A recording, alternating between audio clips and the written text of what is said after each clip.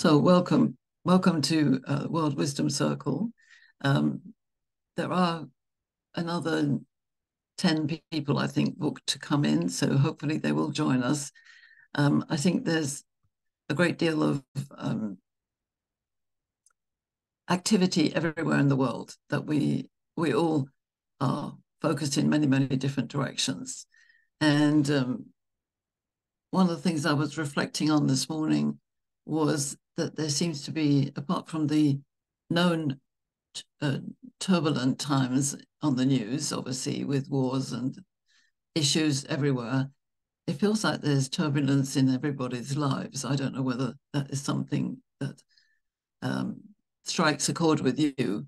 It's like there's every day there's something that turns up which is fabulous, and also something that is, why did that happen? Um, and some of them are very soul-searching issues. And the question I posed for this wisdom circle was really about this notion of social justice that's been talked about a lot. I don't know whether that is something you've come across.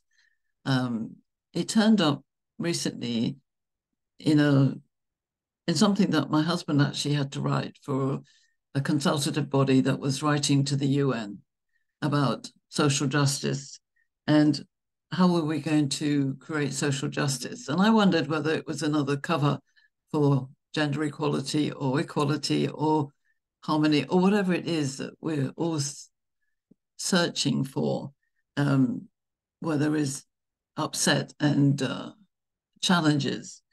And it it occurred to me, and this is why I put it on my poster, which hopefully you saw, is how can we have social justice if we don't have women at the table with men making some of the major decisions?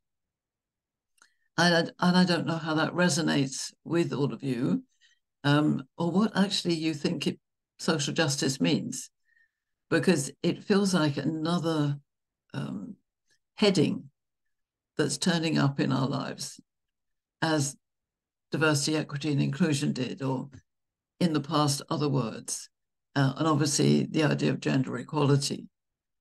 So, in our pursuit of authentic harmony and looking at the differences between men and women, and also men and women everywhere in the world, and boys and girls,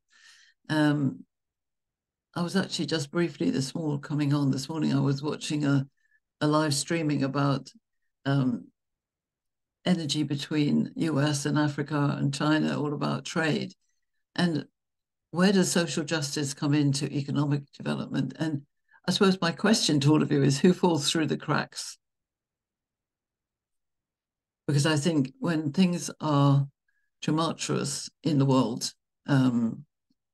there are obviously many victims, but women tend to get the worst end of economic downturn and wars and social injustice. So is that where it comes from? So I wanted just to think about how we bring our world into a better place and what wisdom we could actually share, and what your feeling is about the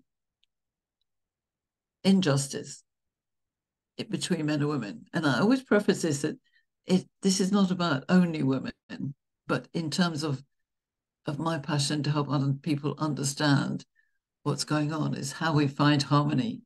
So I spoke in my posts on LinkedIn and Facebook about the orchestra and the harmony.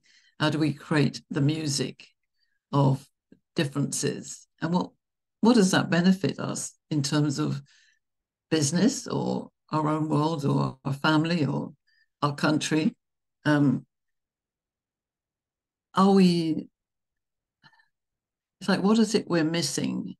Because I feel like I know we might say we haven't been to this particular situation before in our world, but we have. You know, we keep on coming back round and round and round to things that are traumatic for people. And I feel that there are ways that we can, if we focus on harmony as opposed to equality or striving or fighting, why does anybody want to fight anybody? Now, it's not about, for me, it's not about taking sides. So I'm not being political or anything here. It's just, how do we stop the violence? How do we stop gender-based violence in particular? And there's an event going on as we speak in Marrakesh, for which one of our wisdom tribe, Fumza Diani, she's actually at, as I speak. And she is there with her management team. But one of the guys who's there is Dr. Jibril Diallo, who is the CEO of the African Renaissance Dysphoria Network, and he's very much talking about stopping gender-based violence. So the issues between women and men are still paramount in this wisdom today. So what I'd love to know is when you hear the word social justice, what does it give to you? Is it something which is way up there and it's only politicians do, or is it something really that we can do on a day-to-day basis? So I'm going to invite you to tell me just briefly, what do you think social justice is if we can have an equal balance between men and women? Is it possible? And what's the key? What is the key?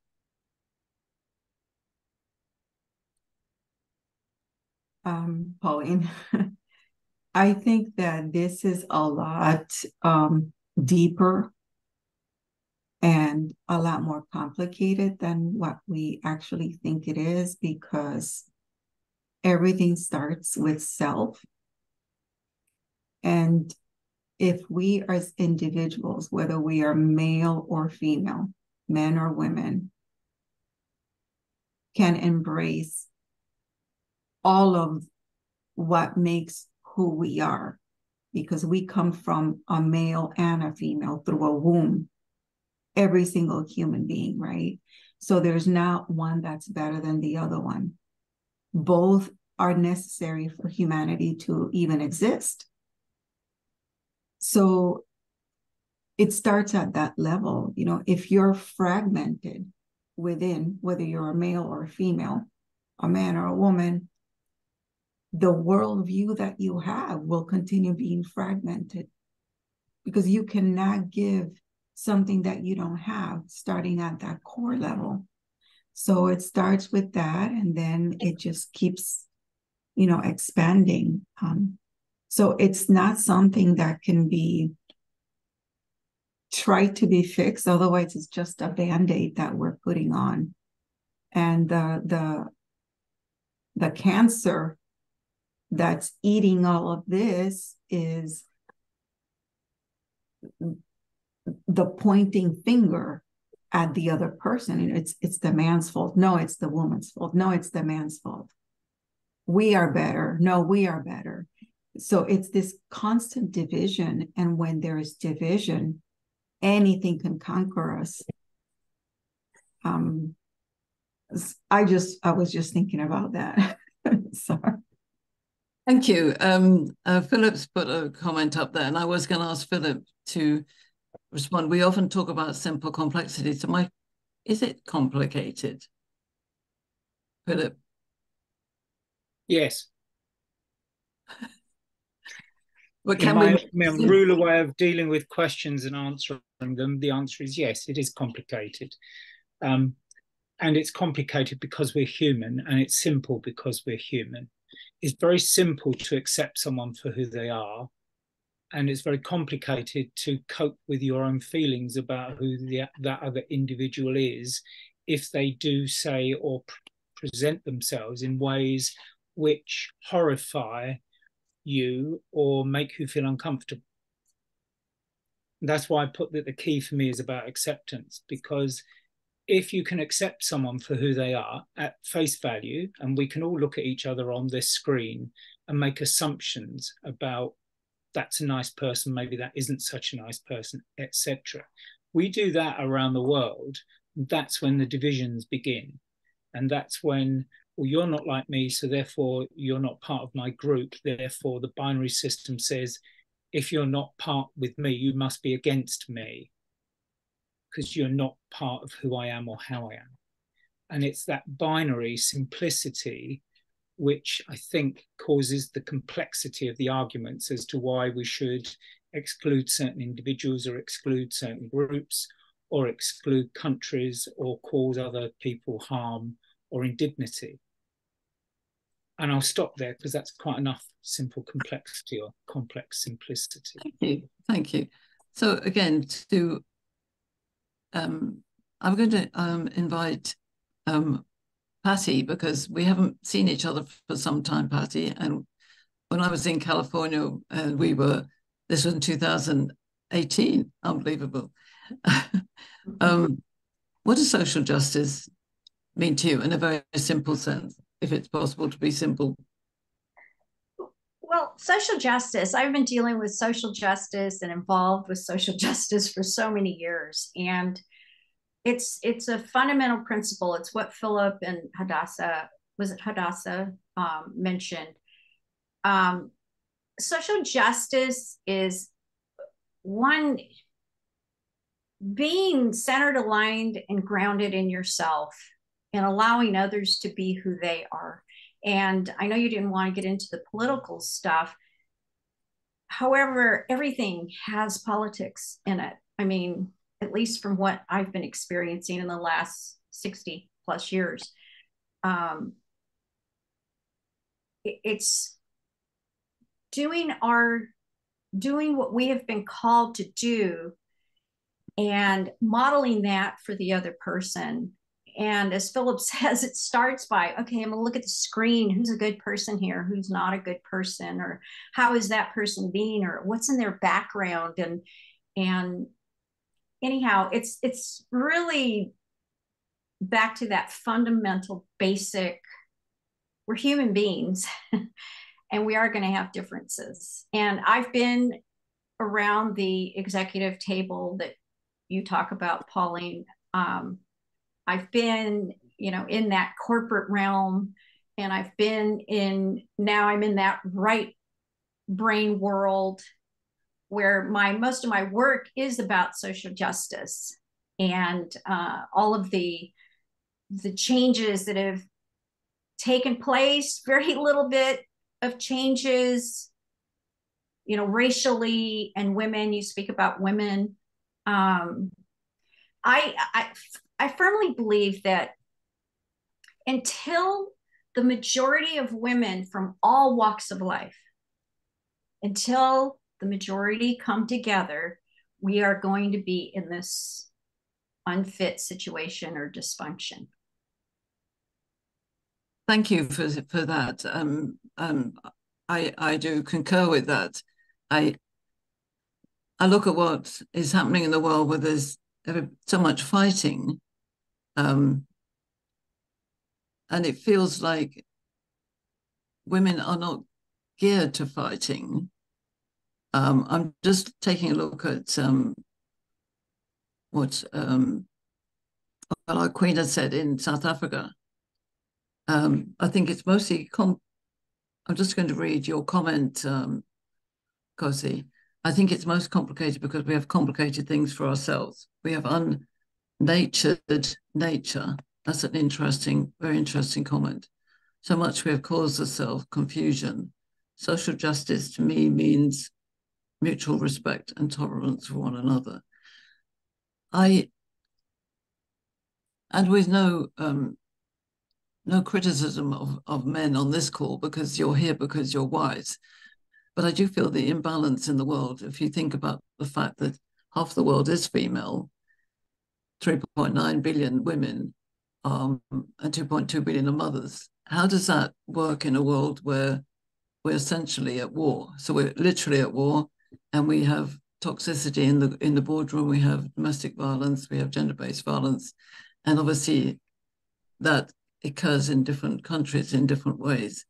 And I noted that there was this big meeting in Marrakesh just now, where Dr. Jibril Abdallah is talking about gender-based violence.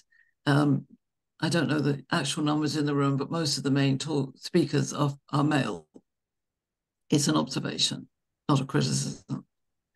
I noted at the G20, which was held in India recently, out of 50 leaders who came together, 2 were female. So my view is that we can't get a change until the majority of women also come together with some sense of synergy and energy and harmony themselves within the female cohort. And Yes. potentially we don't always have harmony within women. And that creates an additional caveat of what is happening in the main arena. So I'd like to invite Robert. I know you had some very good points when we met after the first conversation. Is social justice too big a thing to deal with, or can we actually become more aware of each other in a simple way? So a number of cliches are going, thanks for the question. A number of cliches are going through my head. So what I'm about to say, you might think are cute cliches or useless cliches. Every big win consists of 1,001 small wins. So this is a BHAG, big, hairy, audacious goal.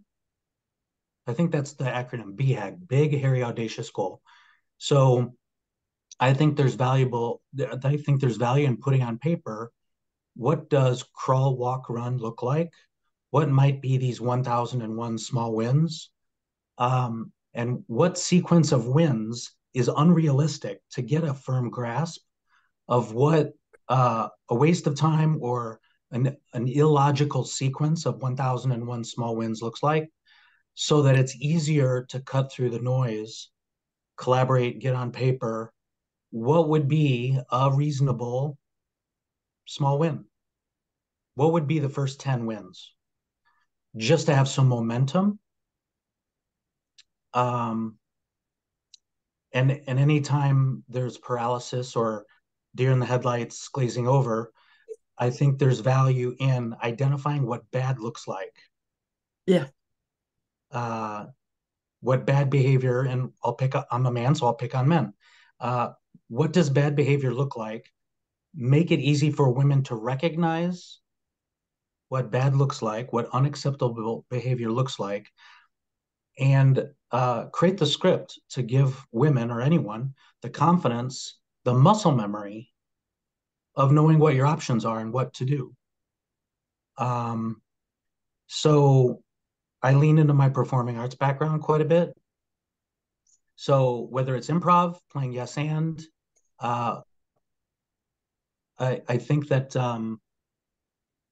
muscle memory to give victims or the damaged of social injustice, give them a script so that once the curtain is up and it's opening night and the shit's going down, you kind of know what to do.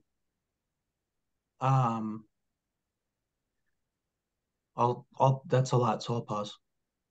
Yes, I really like that. I hope others like that as well. I like the idea of the small wins and giving them a script is something that we do with our gender dynamics work. And I do use ChatGPT to help me, but I think it's okay. Anything that helps. Most of us, I think, are aware of the visual, auditory, kinesthetic parameters, transactional analysis, lots of things out there about how we understand relationships and differences.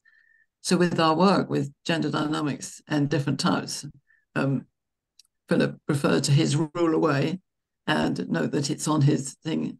I'm going to change mine to say magician because it's a handle to how to understand the scripts.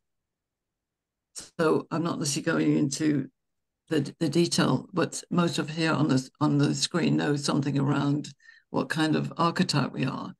And I'm going to go to Christine in a minute because you've got your hand up. But Christine and I ran a really amazing workshop last week. Hadassah was there with us and some others. Musse was there.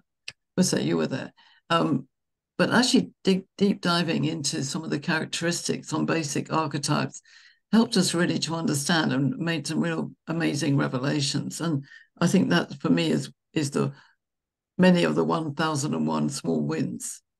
I know when people recognize how they deal with a difficult, unacceptable behavior in somebody else by understanding themselves and the other person without going into an argument or face to face with that person, they learn ways to script a complementary, harmonious outcome without necessarily having to tell the other person why they've done it, how they've done it.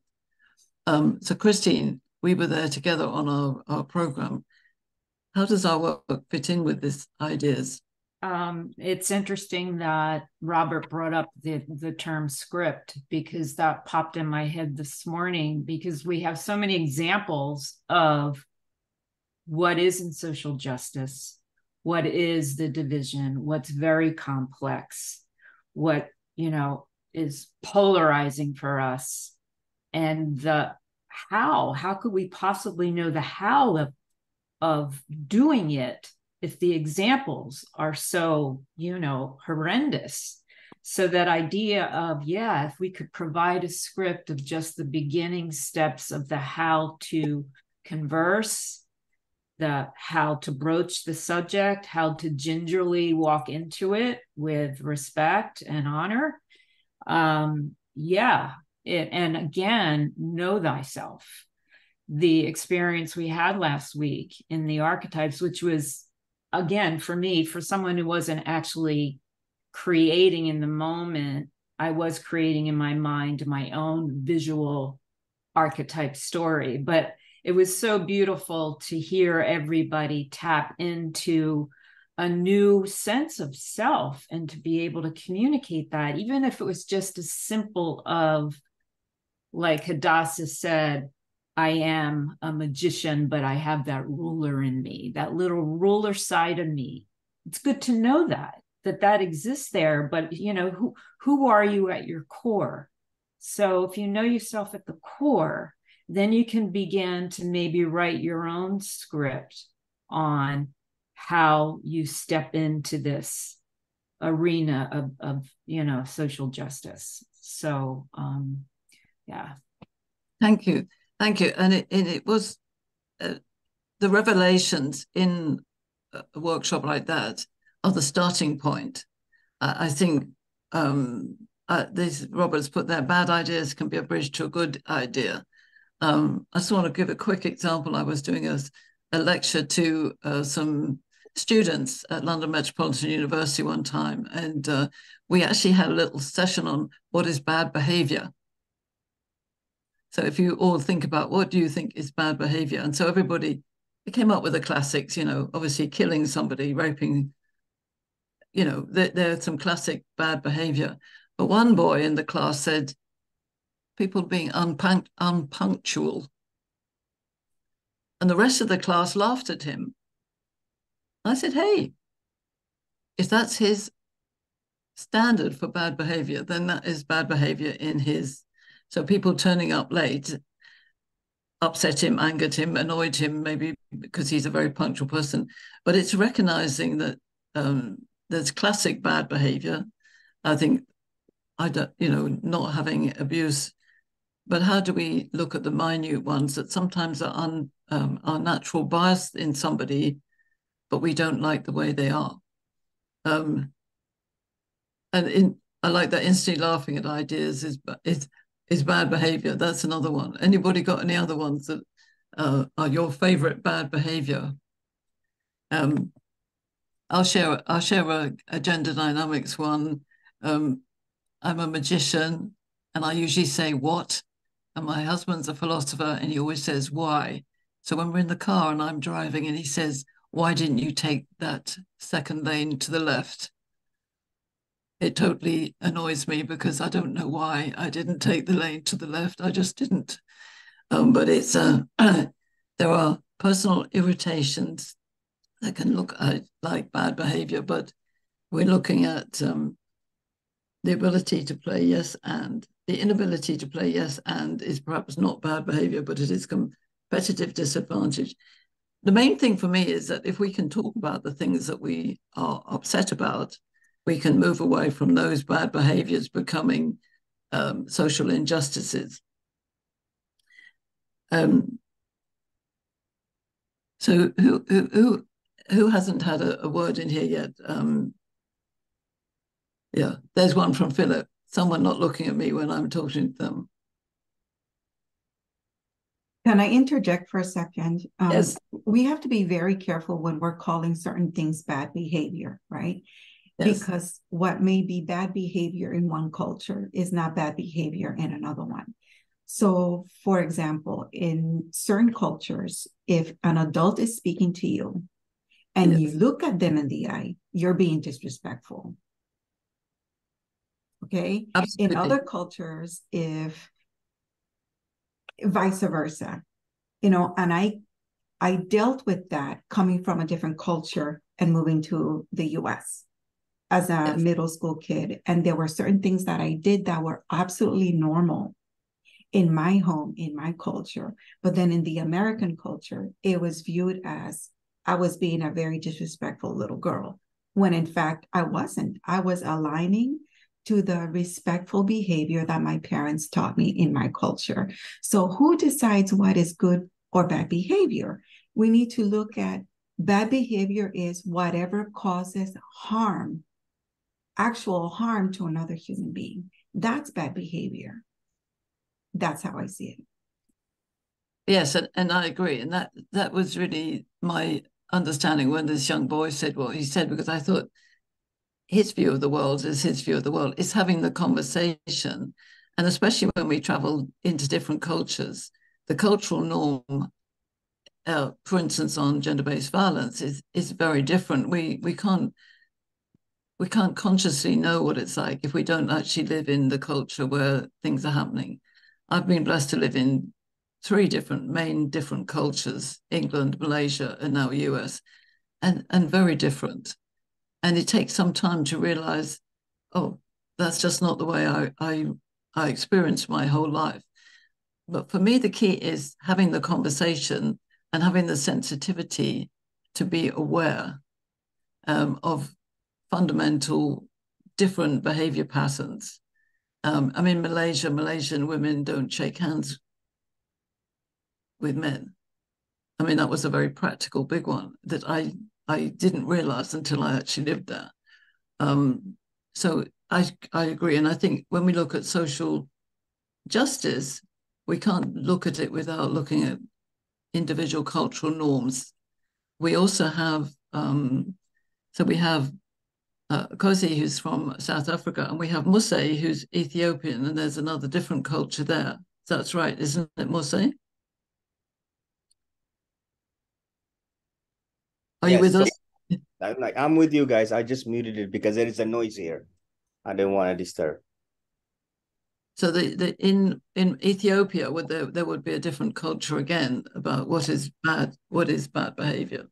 Absolutely. I mean, like for instance, when you're greeting someone here, we can basically say hi, whatever, but they prefer to have a handshake.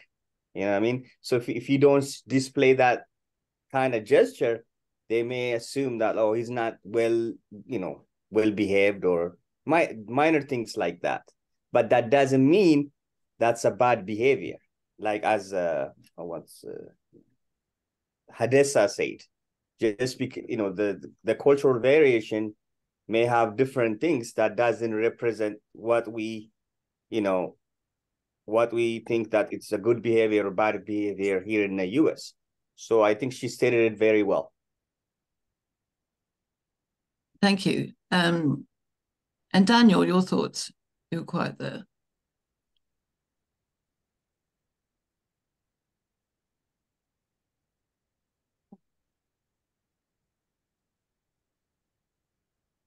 Or yeah. Are you speaking to me? Yes, I was saying, what are your thoughts on what we're talking about?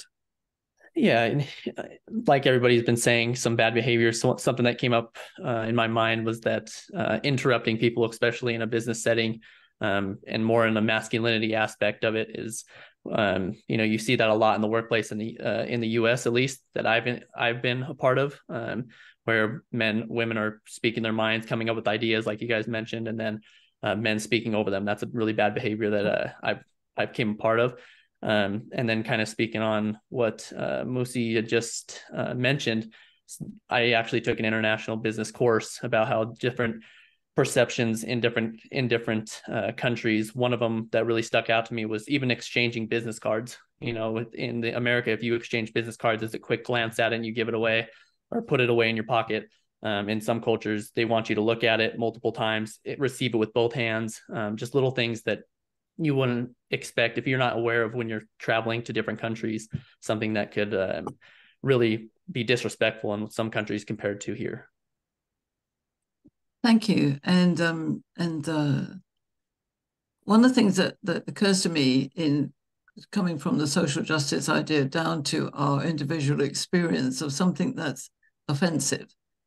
So and we don't necessarily, I use the expression bad behavior. I don't know whether any of you remember, there was a comedy program in England a long time ago called Men Behaving Badly.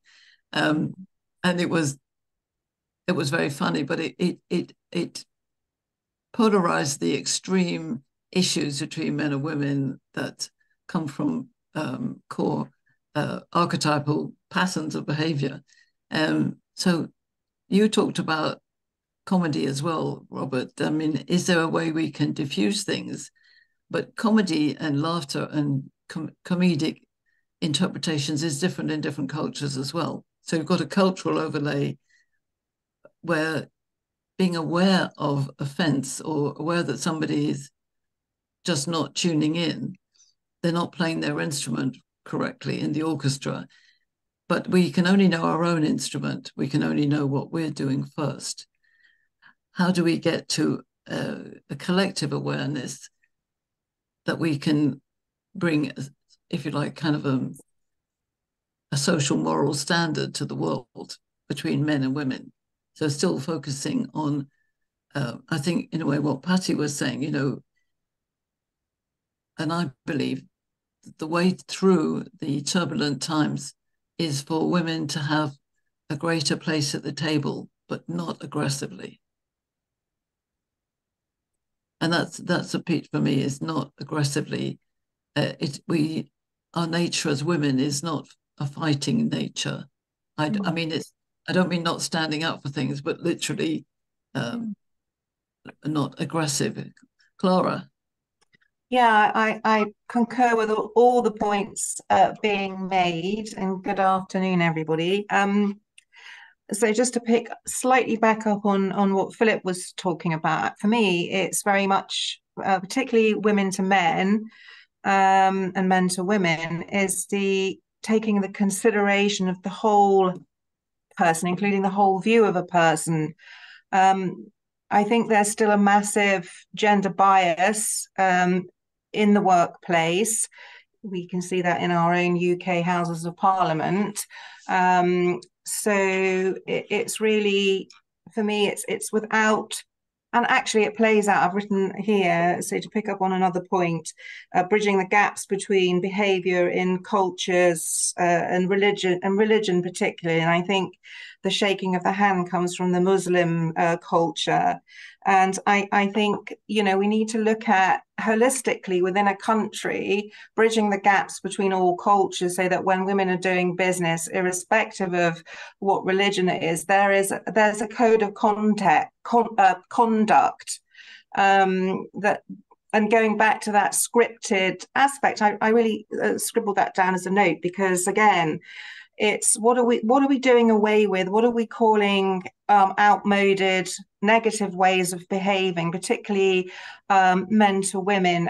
I've heard so many reports since being the UK chair, particularly where, and I'm not saying all men, this is a generalization, but where men feel that they can speak in a certain way to women because it's always been done that way. And it's almost, I mean, let's take Russell Brand. I mean, I don't know if he's a good example or not, but Russell Brand, yeah, what's his name? The guy that's the character that's come up for all the earlier sex charges from his earlier life, you know, and some of the things he was saying to women, and not just him, but many men, are completely irrelevant.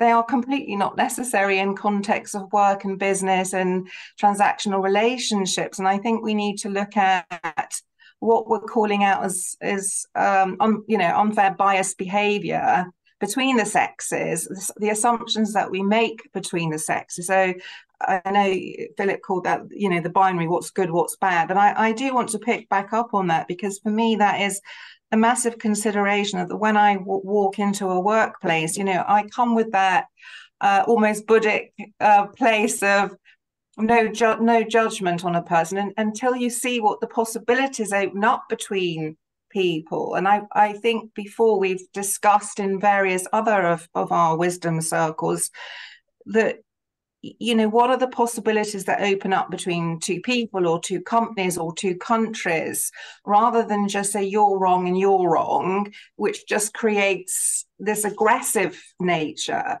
Whereas I think women come to the table, I'm not saying all women, because I think there are men also. I've had incredible men, particularly over this whole Gaza thing, where they come and they say, what are the possibilities? What do we need to happen to come to some amazing resolution where it's a win-win for all parties or both sides? And I think business has, and throughout our history, is become more about there's only one winner, and it's this aggressive kind of stance that plays out in politics, it plays out in business. And I think when women and sort of what I call spiritualized men come to the table, they're looking for, how can we make this good for everybody? How is this going to benefit you and our customer and our country or whatever it is? So for me, calling out and having some of these scripts of, as Robert said, is that, the 101, the 1001, we've got to start, for me, coming up with new codes of conduct with what is good behavior, what really is fundamentally good behavior. I mean, for me, on a personal level, I wrote down that, where have I written it down? I've written a lot of notes as we were talking, but, back to that knowing thyself, it's being listened to and not being talked over. It's about having my view heard, whether it's accepted as what's going to go forward, but I'm still appreciated, and not shaking my hand because I'm a woman. I'm sorry, in this day and age of 21st century, that doesn't wash for me. That is appalling that those dictates of female suppression are still creeping through in unusual, shall we call them, ways, And so I think for women to really feel fully liberated and safe, we also need to be looking at those religious and cultural, superstitious beliefs that no longer wash with all the new understanding of our physiology as actual human beings, And so I'd like to conclude with that, to say, actually, as a female, a liberated female, my physiology, it shouldn't come into whether I can do good business or whether I, can have a good conversation with a variety of different people. I think that's incredibly patronizing and not necessary anymore. So I think, there are lots of things that I think we've all touched upon that I agree with. Yeah, so thank you. I think we just have to be careful how we navigate this balance between aggressiveness and assertiveness, because assertiveness can be seen different. So working in a Malaysian culture, I had a contract with a top Malaysian government body. And a man at the top said, this program is for our women, top women, and we want them to be assertive, but nice. We want them to be bold, and it really was bold, but not too assertive. So everything is gradations from a cultural norm. These women were all fabulous and very intelligent. And in that particular culture, the male was a dominant feature in most meetings, but they dealt with it in a way that made them feel good and honored their cultural base. And so learning about ourselves and learning about individuals who are different to each other, and that's what we find when we're working with our archetypes.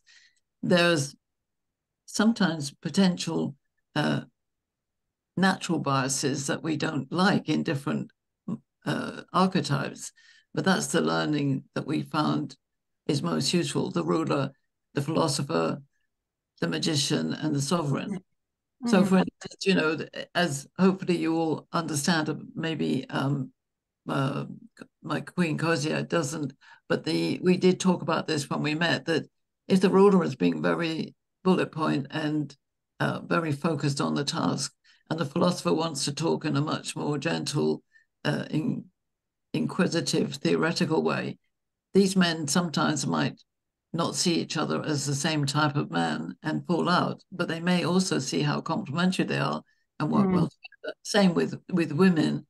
And I think, again, for me, it's understanding that when things are different, we either decide that they're different and difficult, or we decide they're different and great, and we're going to explore what the greatness is, but we need to have conversations. And I wrote last week about conversations that matter.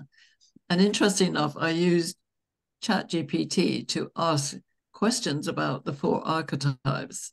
And I said, you know, how would these archetypes approach this situation or this situation? And it was fascinating, the subtle differences. And I recommend that you read some of those scripts, because it's a simple nuance of asking a question with a what instead of a why, or a where or a who, that may actually change the way I interact with somebody else. It's the subtlety of that. So I was wondering, in terms of the 1001 steps, 1001 wins, that's right. What would be a first win when we look at, in your own culture, when we look at a win where women can be placed at a decision-making table? And what I mean by that is that the majority, and I'm not saying that places like the UN and other places are actually instrumental in making change, but in most of those places, there are majority men. So what would be a one small win where women could be best heard for being women, and not from a feminist or an empowerment point of view? Musse, you have your hand up, so I respect that. What would you like to say? What I was trying to say was, you know, I have a daughter that is currently in medical school. She's majoring in pre-med as well as like pre-law. And she was in Ethiopia, for instance, and when she was 7th grade. And she did some intern kind of thing in the hospital and then in a law firm setting. Okay. And then one of the things that she observed was how much the male figures are significant.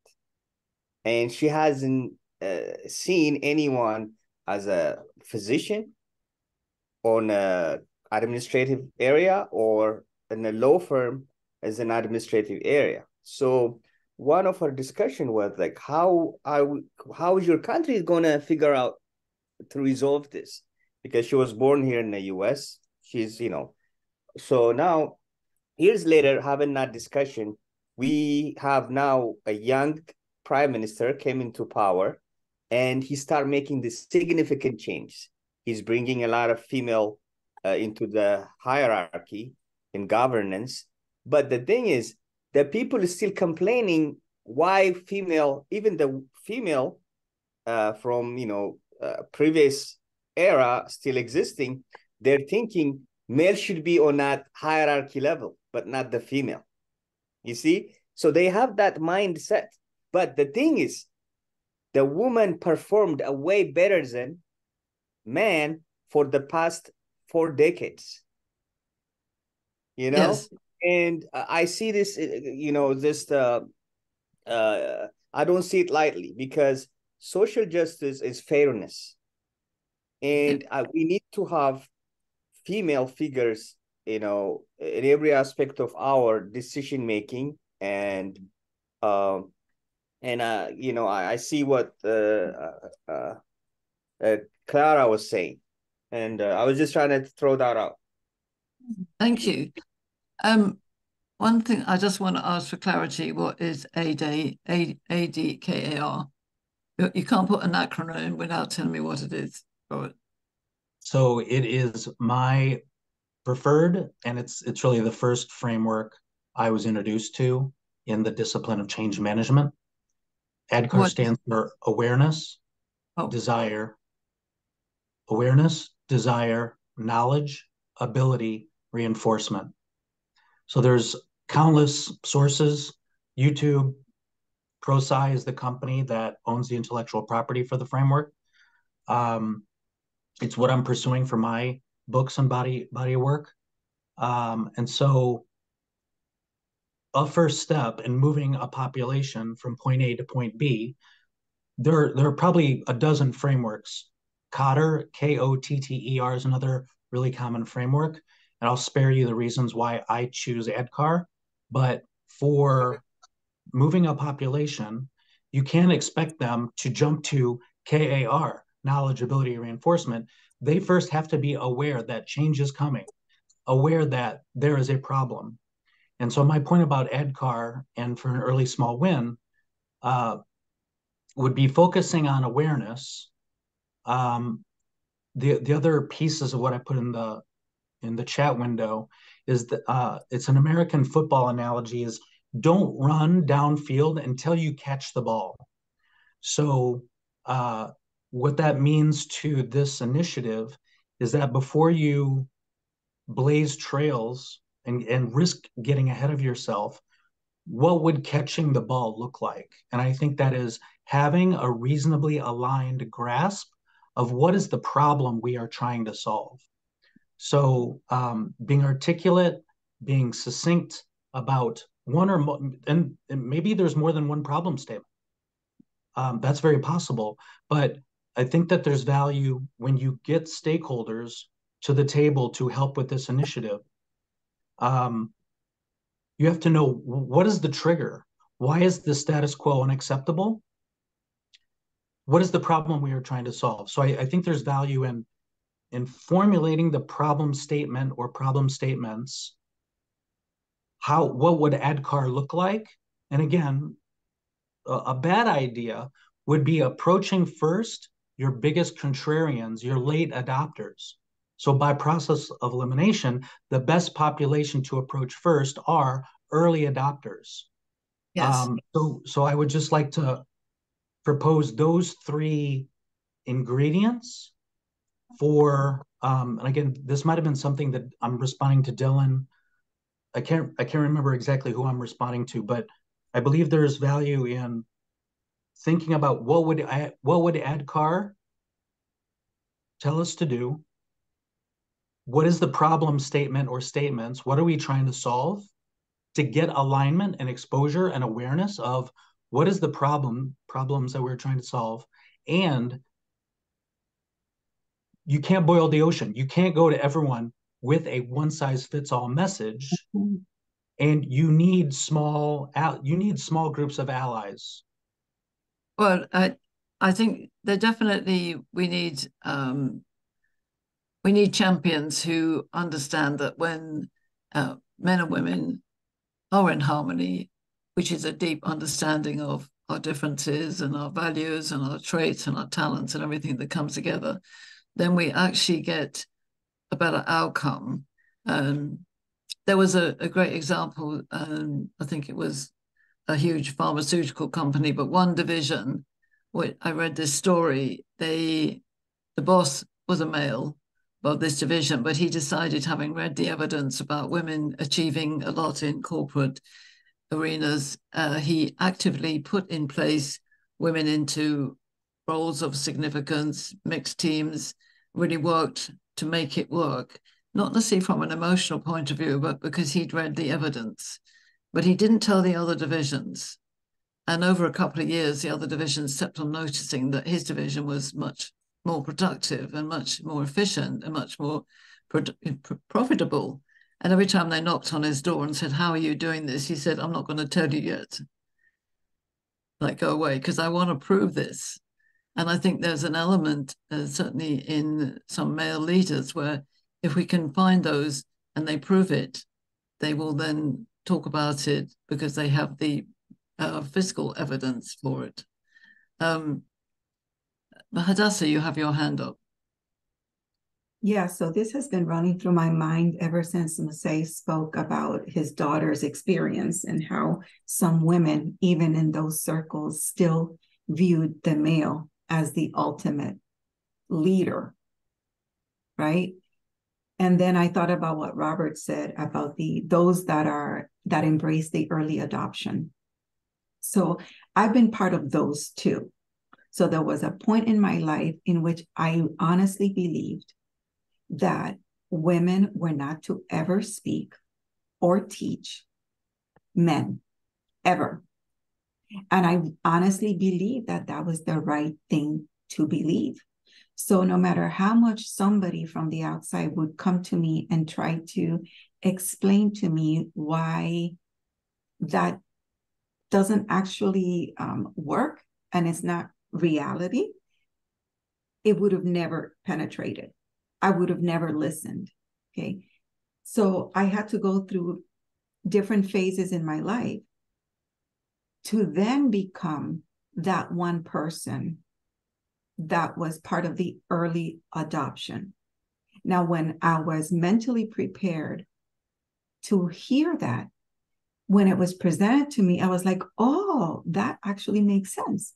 But when my mind was so closed up prior to that, there's absolutely no way that anything would have penetrated.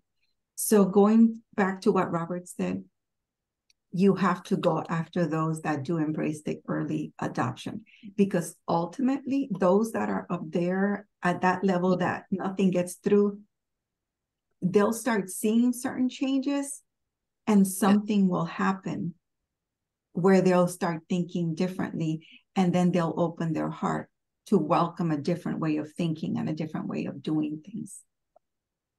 I agree. And I mean, I've always been looking for the wise early adopters, which I suspect is all of you, because otherwise you wouldn't be here. But I do want to refer to what I'm multitasking. I'm reading the sidebar, Philip, you wrote, and I agree. I don't think we're looking, for me, sometimes I'm not looking to fix what's wrong. I'm looking to what's in the future. And that might be, the blank sheet of paper. How can we create the future? And I know that's I think Robert sees that as a big ask, and then maybe I should be more practical and grounded. But I think if we all said what would the future be like if we could really start anything? So in our wisdom circles in the G100, where I have chairs in 17 countries, we ask those women to say, what would you like to stop? Absolutely. What is so toxic or bad that you really don't want it ever to be there again? What would you like to continue that's evolving and that is happening as good state of being for men or women? And what would you really like to start, which is totally different? How could we be, imagine before we knew AI was possible. It's what is our new impossible, imaginative, amazing thing. For me, it's people truly understanding themselves so well that every time there's a difficult situation or conversation, they know how to manage it. So for me, that would be, and there was total respect from men to women and women to women and men to men and generations to generations and cultures to cultures. So that would be my dream future, is how that would be possible. Like, I imagine all of us know how to multiply numbers. So you know what 5 times 5 is. When did you learn that? How did you learn that? So it was so natural, you just did it without a calculator, or now use a calculator. I would like that to be that everybody understands their archetype so well they can manage multiple different conversations. So that would be my dream ahead. The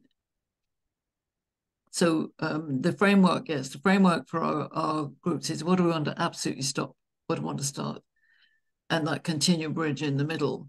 And that would apply to your own culture and your own, if you like, your own top social social justice issue, because there are many when we break down to toxic issues in the world.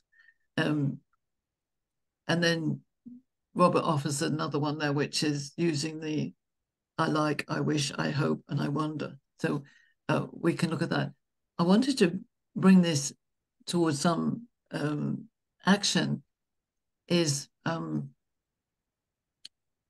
we've talked about this before at other wisdom circles, but how can we find the examples and find them quickly of very influential people who will support what we're talking about in terms of true equality, social justice, whatever it is, but really allowing women to be at the table who already do it. I mean, my favorite is Richard Branson, because I know that he has a very, in my view of studying him, he has a very balanced way of looking at people. I would regard him as a philosopher in our gender dynamics framework. It doesn't mean to say we can't find wise rulers, as Philip is a wise ruler, and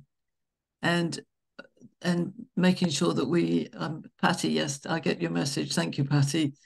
If you have to go, that's fine. Thank you. I'll send you the recording. Thank you for being here. Is how do we get some, this is what I'm looking for, is how do we get some mainline credibility, newsworthiness? I actually was invited to a possible conference in Morocco in December, which was going to be full of high-level government women. Now, maybe I worked with government women in Malaysia before now. I don't know whether they're the instrument of change. My gut feeling is it's wise men.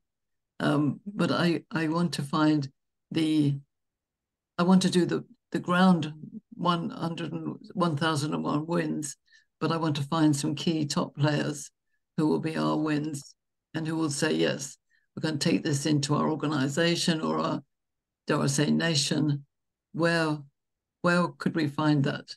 And maybe we find that in South Africa with my beautiful friend here, the Queen, who is still online, that we could work in different parts of the world and maybe find those examples of people who are prepared to stand up and say that authentic harmony actually works, and it works fiscally as well as heartfeltly. That's not the right word. I can't think. My brain's starting to slow down now.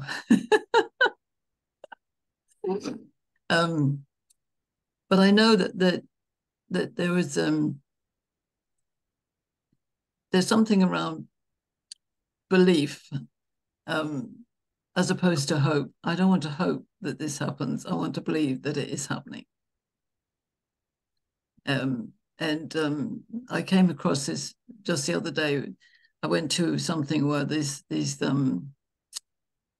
guys actually took a small plane around the world for 90 days to bring the end to polio. So it sounds like a different example, but there's a mission statement in Rotary, which is to bring hope to the world. And this guy at the end of his presentation said, so do you have hope that we'll end polio? And everybody in the room said, yes. And he said, I don't. And we were stunned. We said, what? He said, no, I don't hope. I believe. Mm. I believe we will end polio. Apparently there's only 10 cases in the world now. Wow, that's cool. But it's about, I really struck me that as I want to believe that we have an opportunity to change the world round through women, but not through the traditional women empowerment feminist kind of approach, but through this harmony with men who understand the benefits out there, like the guy who ran that division, and he took active steps to change things. But it takes time, and that's the thing. It takes time and it takes belief. So as we go just to this last section, is what one win would you do in your world? What one win would you start with? Will you commit to? The power of belief. Yes. Equal seats at the table, no matter what.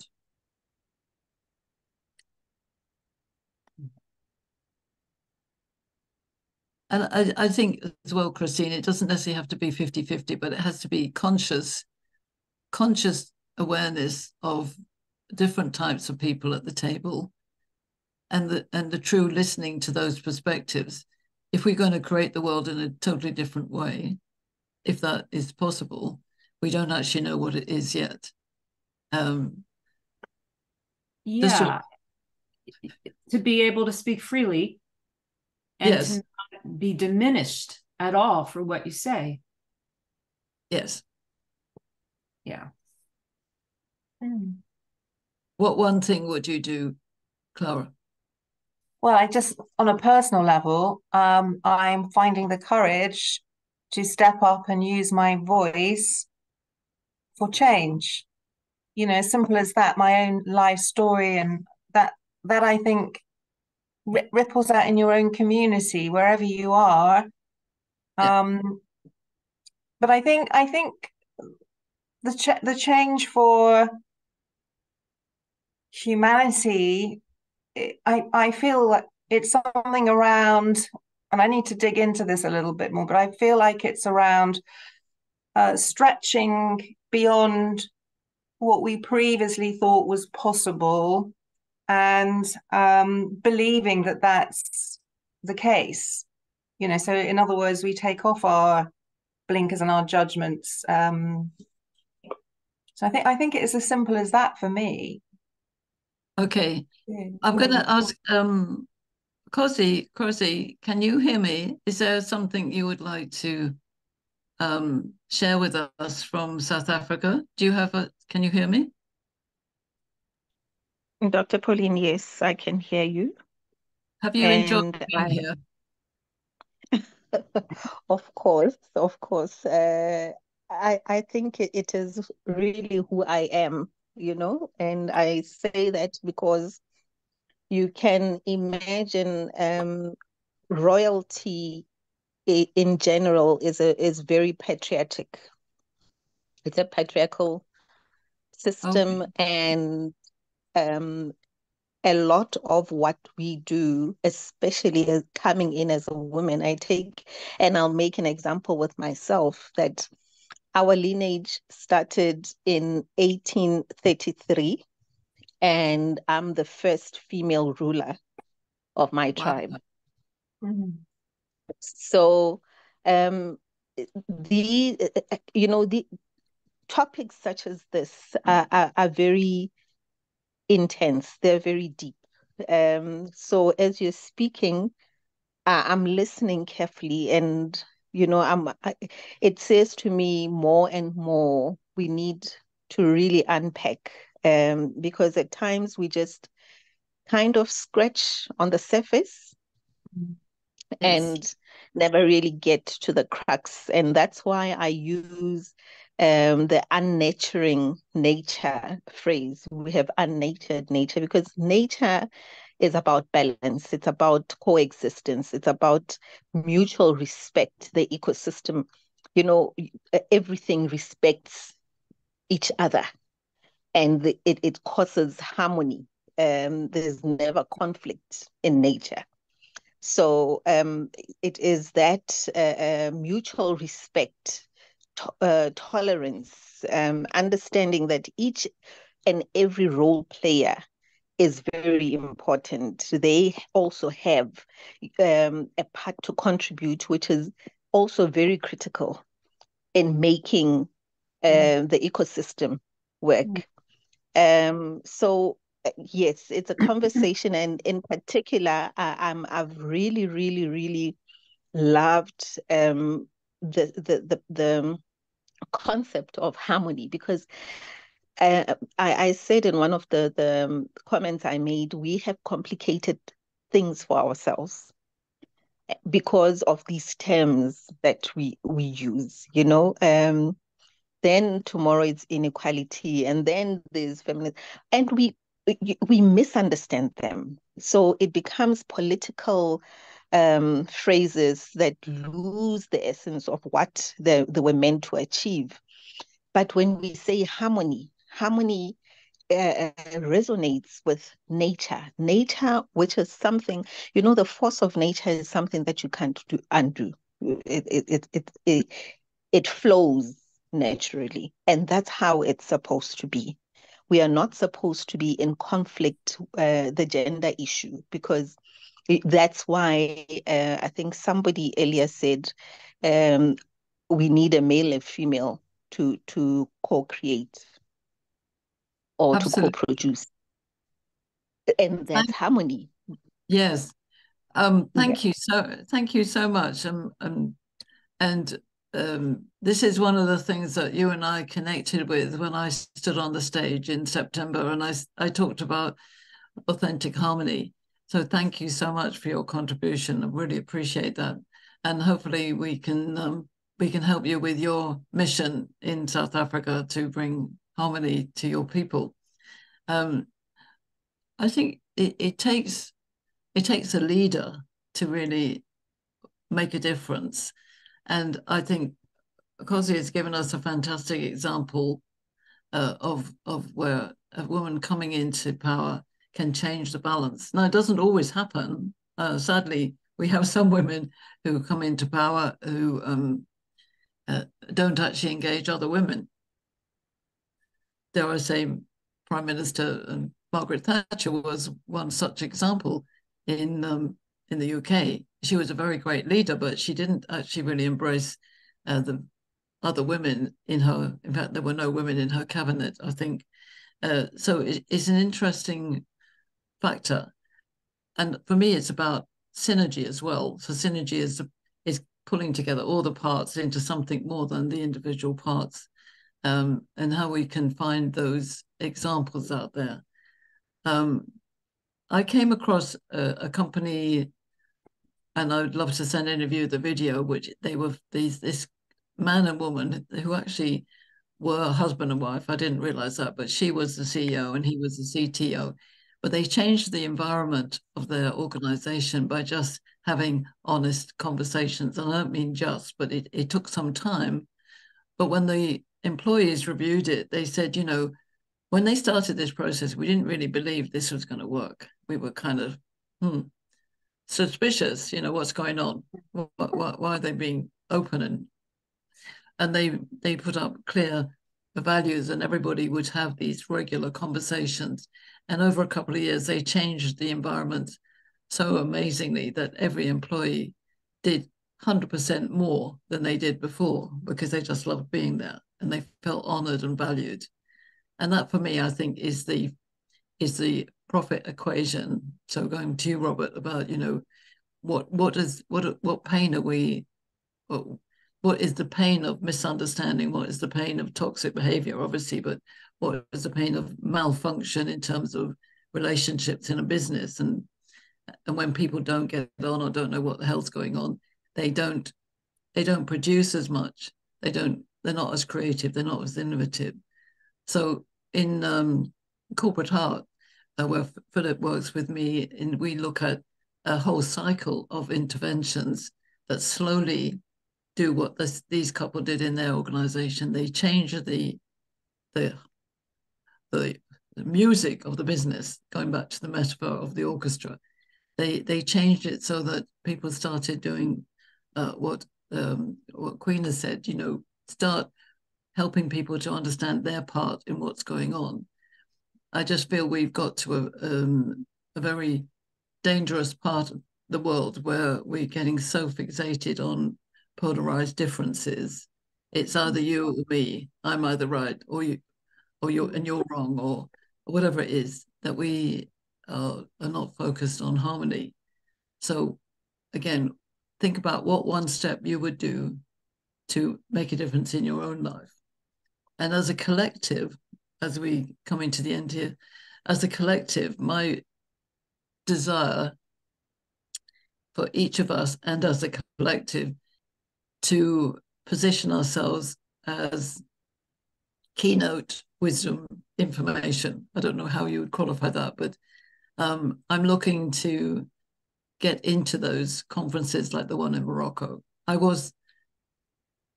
could have gone. There was no funding, no sponsorship, so I just cannot afford to get there. But it's places like that where I want our names to be heard. I'm working on that every day. We can do that with the G100, but also with our own businesses and our collective voice about harmony. I started this in May 2022 when I did a keynote saying goodbye to equality, hello harmony. And I still believe that harmony is the underpinning for social justice and probably many, many challenging conversations ahead. But they need to be more immediate because the world is cracking up as far as I can see. And I, for one, don't want to see that happen. So I think the thing for me is to find the key players, the early adopters who are high-level influencers. And if there's any resource that you have to find those, then let's put that collectively together. I'm actually planning to come to England next week, Philip. Clara. Oh, great. Amazing to meet. Well, kind of an emergency. I need to see my family, and one of my very close friends has got cancer, so I went to see her. But I've decided that I'm going to do that. I want to find the keynote places anywhere in the world where we can put that together, and whether it's ideally a man and a woman, I'm willing to step up and present on any stage. I've been on Daniel's podcast. Thank you, Daniel. I want to make sure that we get heard, because harmony is. Thank you, Robert. Got a piece of sheet music in there. And also, my husband wrote a song called "Smiles," emerging from the darkness, which I posted up on LinkedIn today.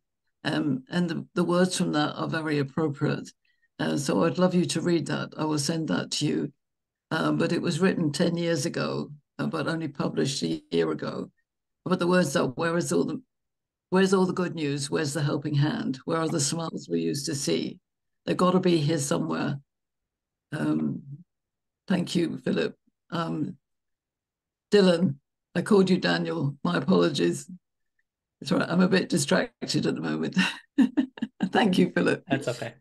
See, now that's good behavior. Thank you. And I never mind knowing that I've made a mistake. So I'm very happy people tell me so in a nice way. Thank you. So what was I saying? I've lost track of where I was. You were saying about coming over to the UK and looking for keynote places to speak. Yes, and I really want to accelerate some of these things. I know many of you were involved. We had a question a couple of weeks ago about, if you had 24 hours of global power, what would you do with it to support women and raise the value of women? There's a group in London that deal with that. I want to see if I can find them. But I think I just want to make sure that we're all working towards the same end. And I'm very happy to promote any of us to be out there as world wisdom deliverers, and to take the message to a higher level. And I don't know how to do it. I mean, I got some ideas, But if there is any ideas that you have, then let's put them all in the pot and take it forward. Mose.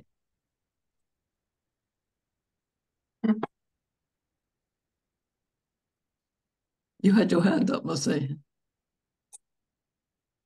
Can you hear me now? Yes. Okay, my apologies. What I'm saying is, I think it's a novel idea what you're saying, especially by working with the embassies in third world countries, for instance, in Africa. You know, within the embassy, they have a division where they can work with major companies so they can sponsor, and then having this keynotes available in different region. We can be able to work with that so long as we have the unity, and then you know. Well, thank you. And one of the things I've been wanting to get is to, put together. We've got some amazing illustrations now, which I don't know whether you've seen, all of you have seen, but just very quickly, and given what we'd said about scripts, Robert, I say collective we, because Christine actually did this. But Christine actually asked AI to create 4 images for our archetypes. And for those of you who know the archetypes, the one on the top left is a ruler, the one below him is the philosopher, top right is the magician woman, and bottom is the sovereign. And we used these in our workshop, and really it's all about creating conversations without judgment, anger, or coercion. So this is really what we were looking at, is how to understand these archetypes. And there are scripts behind all of these, and there are illustrations now. I want to say my gratitude to Christine for understanding how to run the platform. I don't know how the platform that you use to create these images works, but it's amazing.